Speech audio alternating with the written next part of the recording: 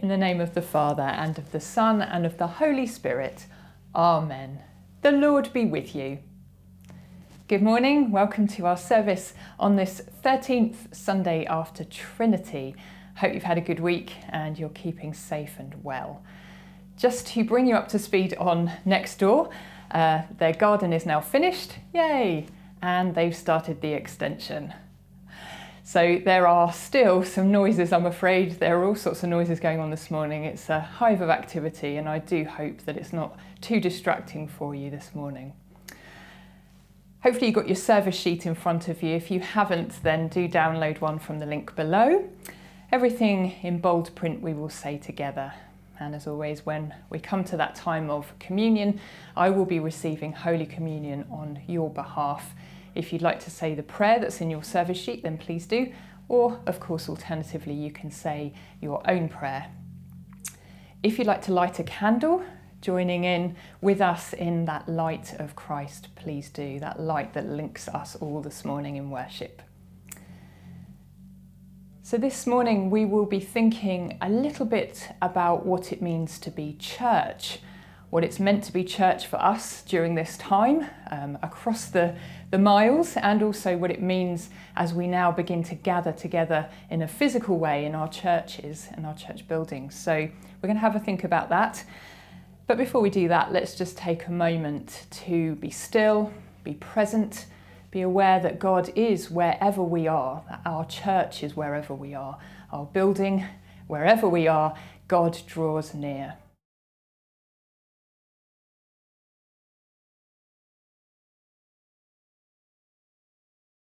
Let's turn to our service sheet and we say the prayer of preparation together.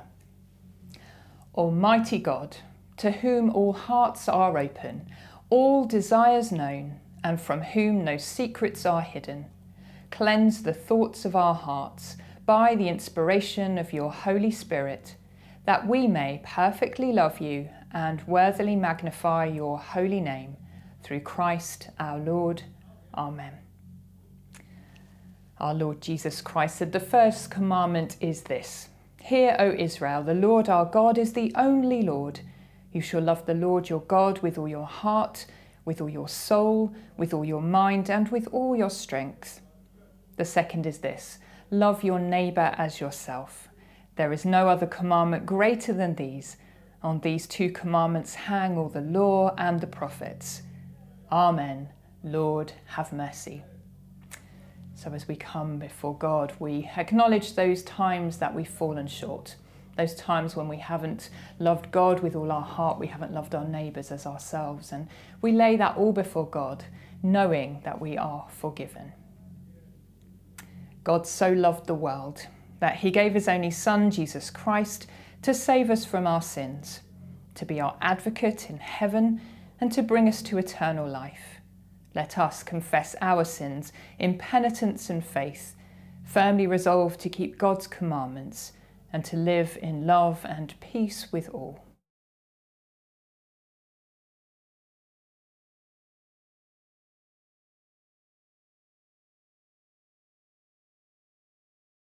We pray the second prayer together. Most merciful God, Father of our Lord Jesus Christ, we confess that we have sinned in thought, word, and deed. We have not loved you with our whole heart. We have not loved our neighbours as ourselves. In your mercy, forgive what we have been. Help us to amend what we are and direct what we shall be, that we may do justly, love mercy, and walk humbly with you, our God. Amen. Almighty God, who forgives all who truly repent, have mercy upon you, pardon and deliver you from all your sins, confirm and strengthen you in all goodness, and keep you in life eternal. Through Jesus Christ our Lord. Amen. And so we celebrate with the words of the Gloria. Glory to God in the highest, and peace to his people on earth. Lord God, heavenly King, almighty God and Father, we worship you, we give you thanks, we praise you for your glory. Lord Jesus Christ, only Son of the Father, Lord God, Lamb of God, you take away the sin of the world. have mercy on us. You are seated at the right hand of the Father. Receive our prayer. For you alone are the Holy One. You alone are the Lord. You alone are the Most High, Jesus Christ, with the Holy Spirit, in the glory of God the Father. Amen. So the collect for the 13th Sunday after Trinity. Let us pray. Almighty God, you who called your church to bear witness that you were in Christ reconciling the world to yourself, help us to proclaim the good news of your love, that all who hear it may be drawn to you, through him who was lifted up on the cross and reigns with you in the unity of the Holy Spirit, one God, now and forever. Amen.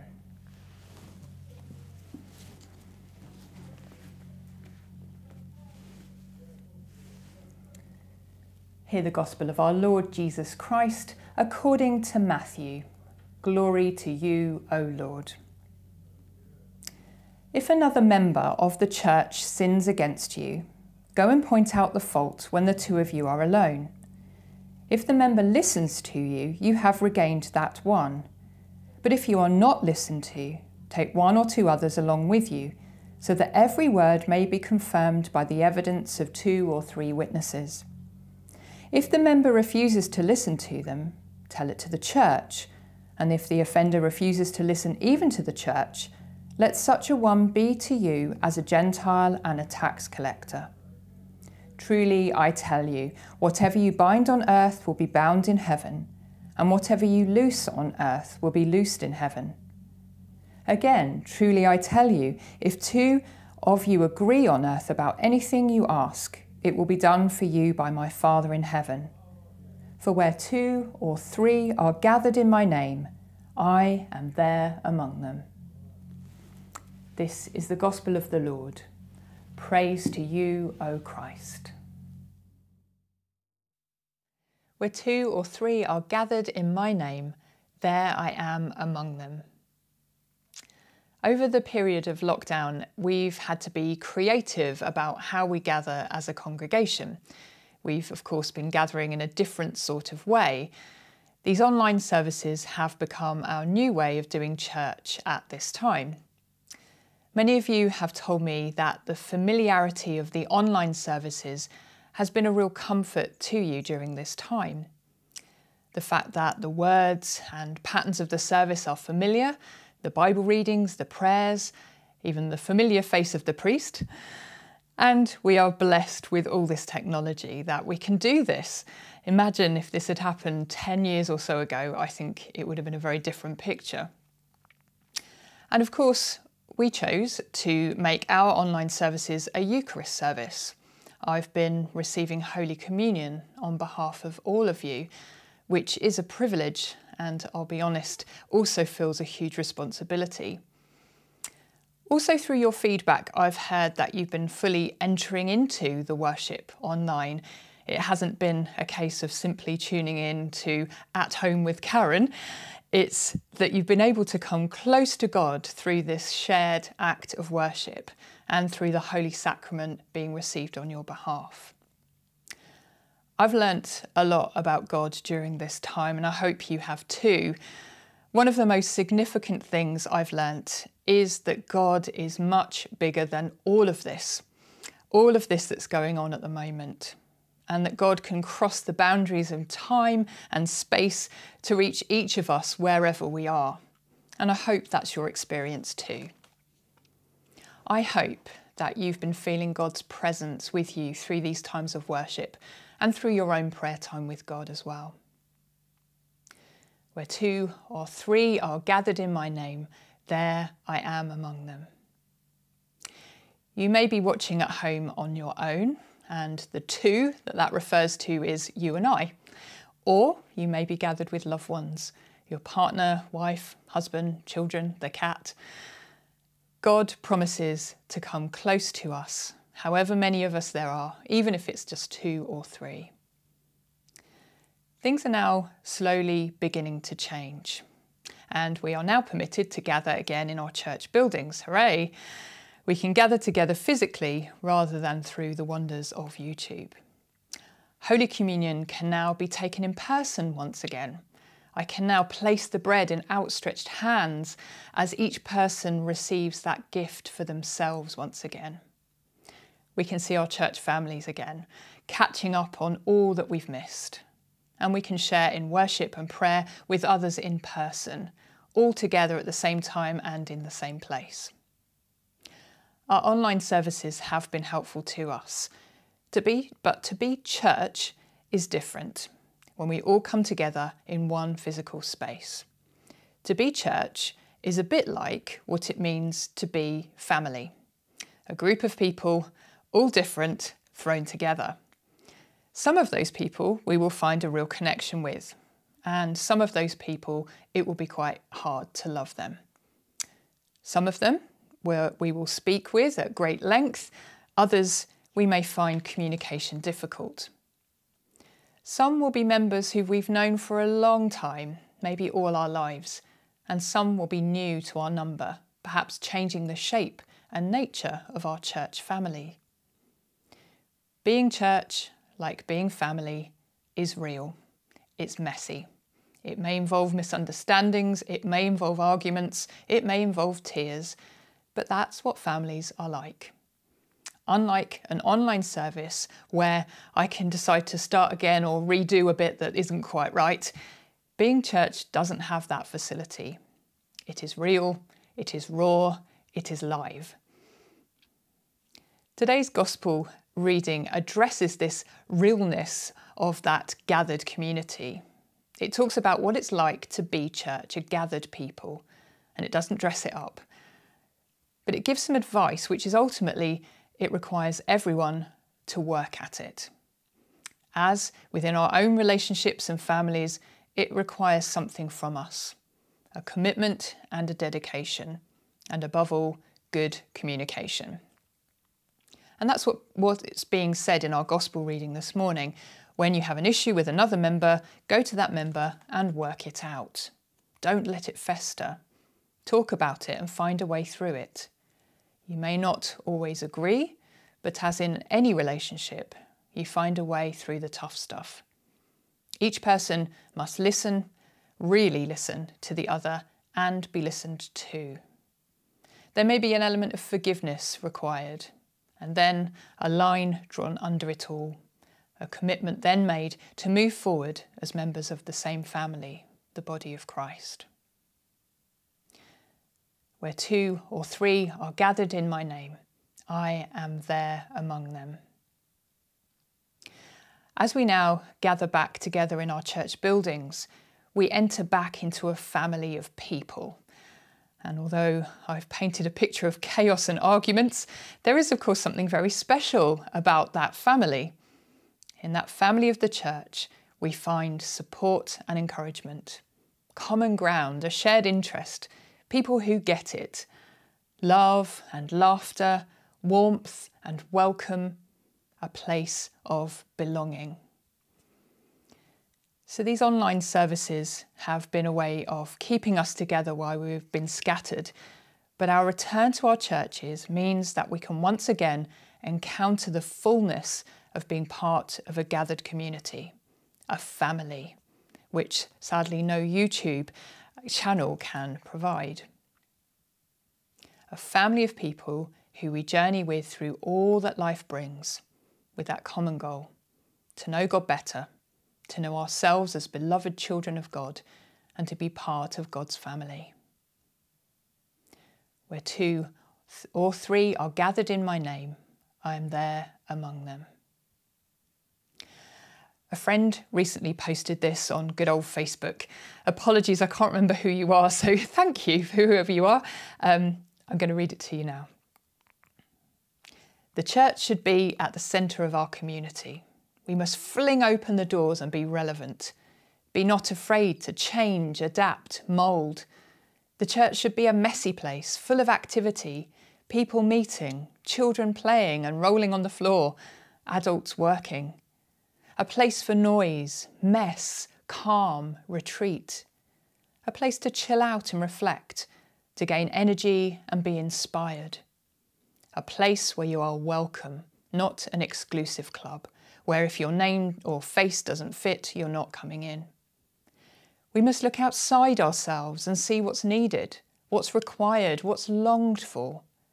A space for people to work in with Wi-Fi and good coffee on tap, a space for people to reflect and be quiet, a place to meet and share, a place of choice, a place of pilgrimage, a place of hope, a place of love. How do we make sure we are always there? How can we be what's needed at this time and the next time and the time after that?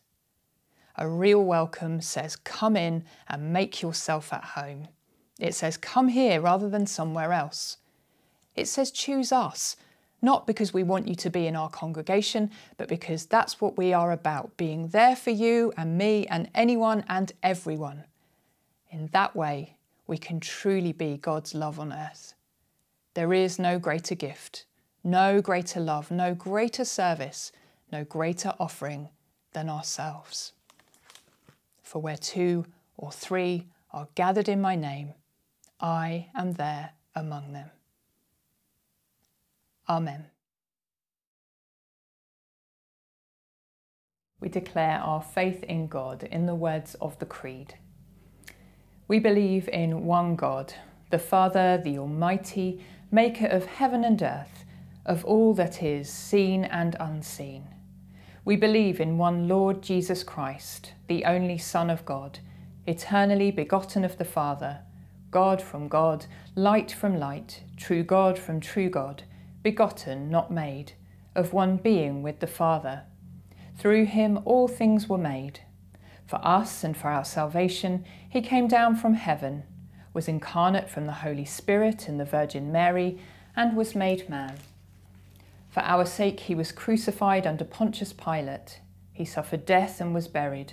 On the 3rd day he rose again, in accordance with the Scriptures. He ascended into heaven and is seated at the right hand of the Father.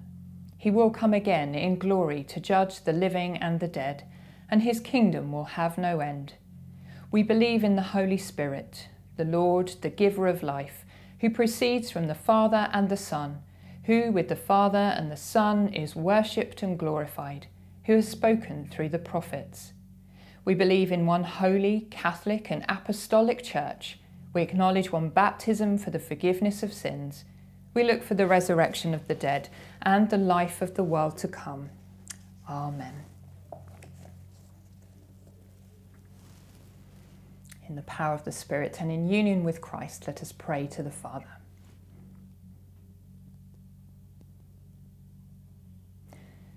Lord, you are among us, even when we are few in number, gathered in your name.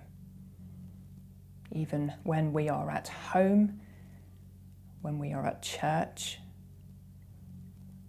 Strengthen and bless all who meet to celebrate your sacraments and feed on your word. We bless those who have been taking part in these home services. And we bless those who are back in the church buildings once again. Help us to be a church family. Lord, in your mercy, hear our prayer. Lord, you are among us in disputes and disagreements. Open our hearts to your reconciling grace. Help us to meet each other where we are. Help us to forgive one another. Help us to show that love that you have for us. Lord, in your mercy, hear our prayer. Lord, you are among us in sickness and health. Teach us to see through our frailty to your loving mercy that always holds us. We pray for all those who are suffering in mind, body or spirit at this time. We pray for those struggling through this time of COVID-19. We pray for all those who care for those who are unwell. Lord, in your mercy, hear our prayer. Lord, you are among us when tears flow and day turns to night. Gather to yourself all who have died, praying for those who have died recently, for those who are coming to the end of their life, and for those whom we love yet see no longer. Bring us to the joy of the dawning new day of your resurrection. Lord, in your mercy, hear our prayer. And in a moment of quiet, we lift before God perhaps a difficult relationship that we want to hand to God. Those people that we find difficult to love, those people who have hurt us in some way, and we offer that all to God.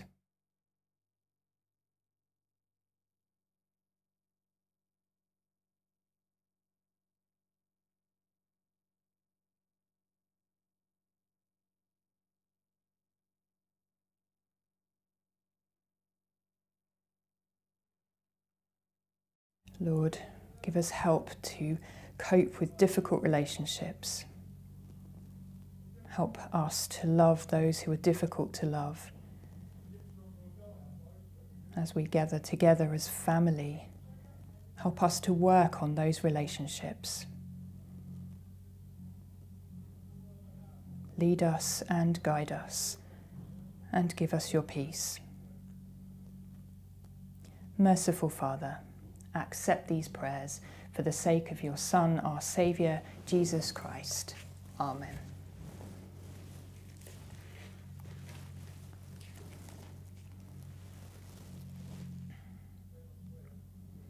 Jesus said, "Love one another. As I have loved you, so you are to love one another." The peace of the Lord be always with you.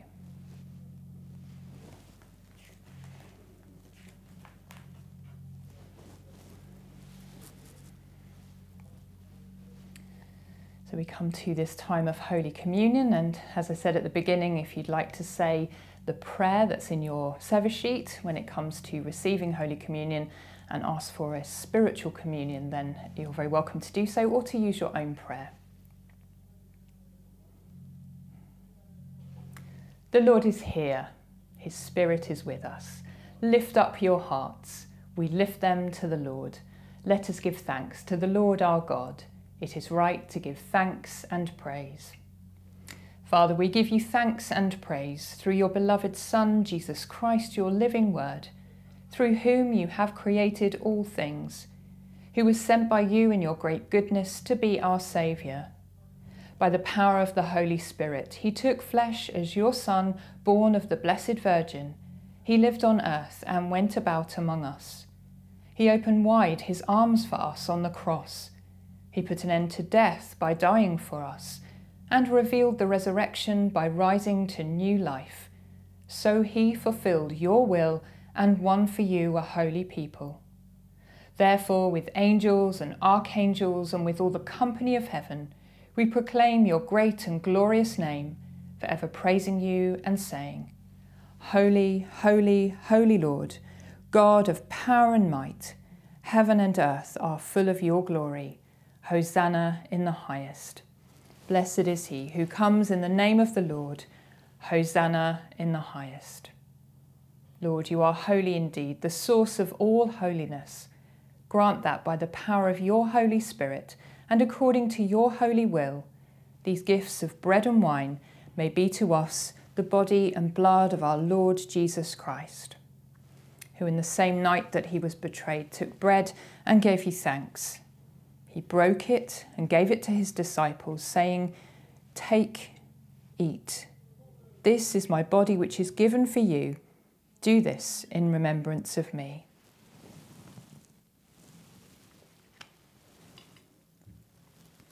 In the same way after supper, he took the cup and gave you thanks. He gave it to them, saying, Drink this, all of you. This is my blood of the new covenant, which is shed for you and for many for the forgiveness of sins.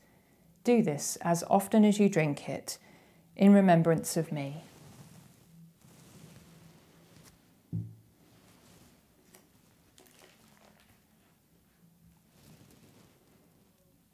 Praise to you, Lord Jesus.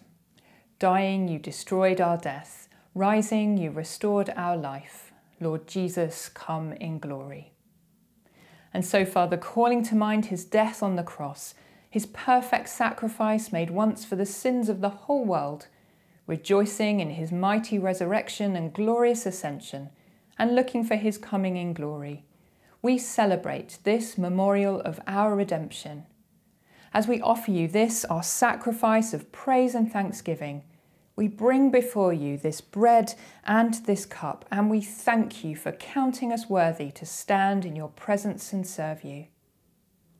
Send the Holy Spirit on your people and gather into one in your kingdom, all who share this one bread and one cup, so that we, in the company of St. Edmund, St. Alban, and all the saints, may praise and glorify you forever, through Jesus Christ our Lord, by whom and with whom and in whom, in the unity of the Holy Spirit, all honour and glory be yours, Almighty Father, for ever and ever. Amen.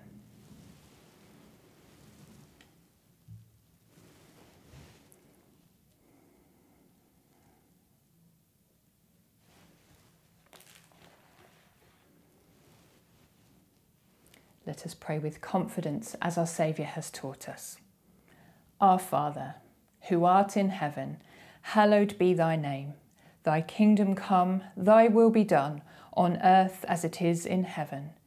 Give us this day our daily bread, and forgive us our trespasses, as we forgive those who trespass against us. And lead us not into temptation, but deliver us from evil. For thine is the kingdom, the power, and the glory, for ever and ever. Amen. We break this bread to share in the body of Christ. Though we are many, we are one body, because we all share in one bread. Jesus, Lamb of God, have mercy on us. Jesus, bearer of our sins, have mercy on us. Jesus, Redeemer of the world, grant us peace. The body and blood of Christ. Amen.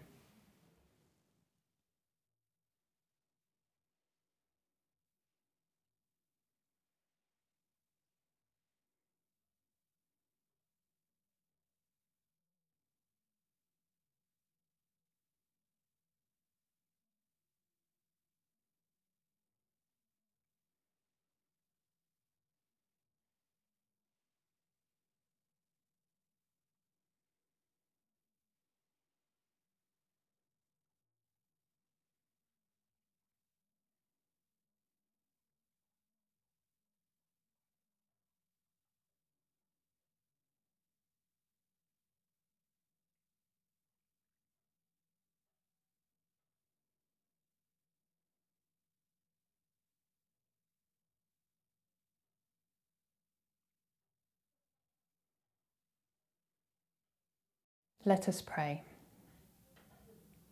God, our Creator, you feed your children with the true manna, the living bread from heaven. Let this holy food sustain us through our earthly pilgrimage until we come to that place where hunger and thirst are no more.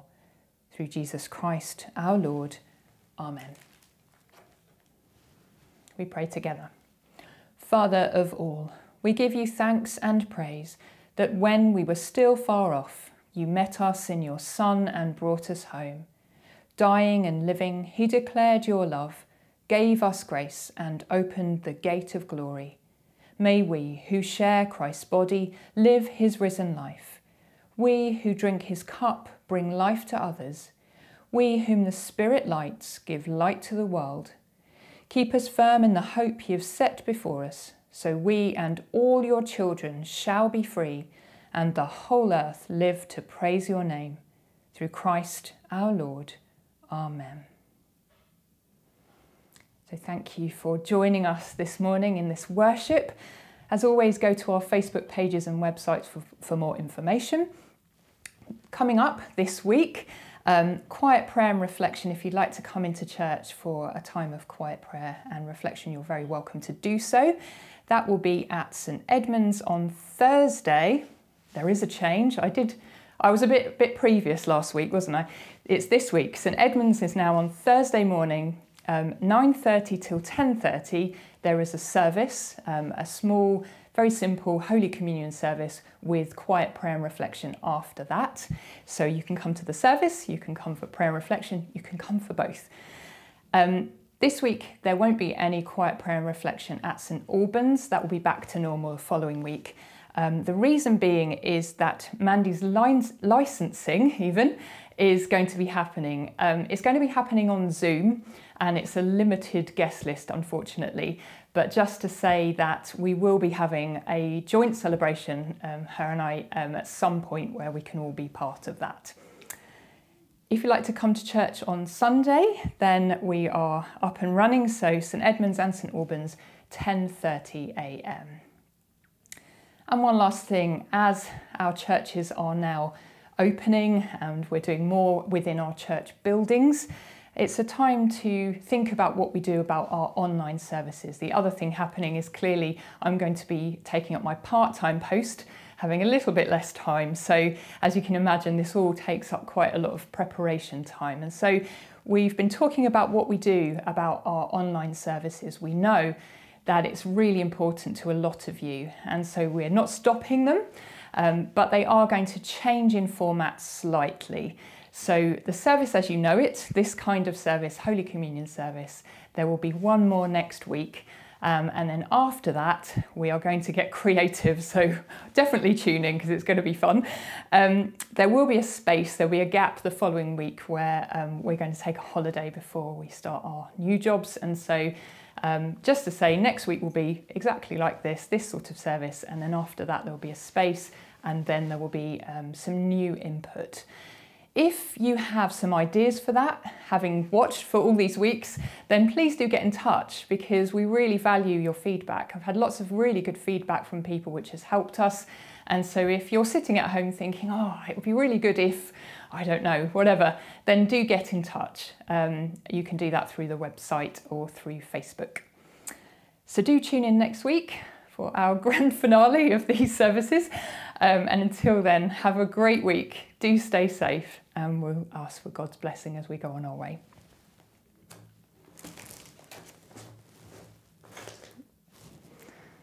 The peace of God, which passes all understanding, keep your hearts and minds in the knowledge and love of God and of his Son, Jesus Christ, our Lord. And the blessing of God Almighty, the Father, the Son, and the Holy Spirit be among you and remain with you always. Amen. Go in peace to love and serve the Lord. In the name of Christ. Amen.